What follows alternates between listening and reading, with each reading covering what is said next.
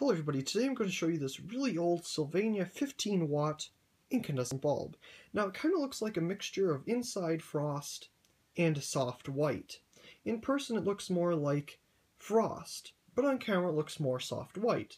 But yet, in person it kind of looks like soft white too, so it's kind of like a mix is what it looks like. It has a very cool etch, which isn't so cool anymore.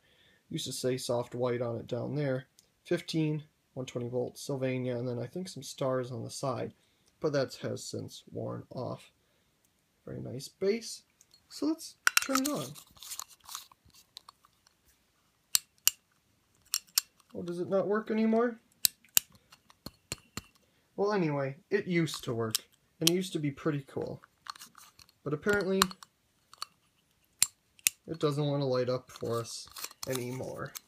Let me just make sure that there's still power to this thing by testing out another bulb. Yep, it still works. Let's try the one that we're trying to show you again. It wants to do nothing.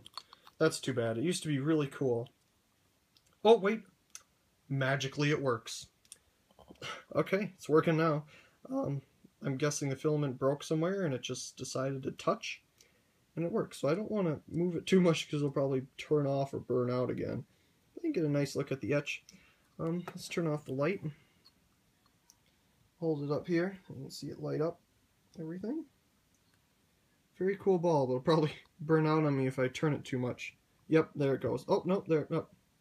Yeah, the film is just dangling in there. It's sitting on it somehow. Anyway, before this thing goes out completely forever, I guess we can just burn it at this angle and it'll work forever.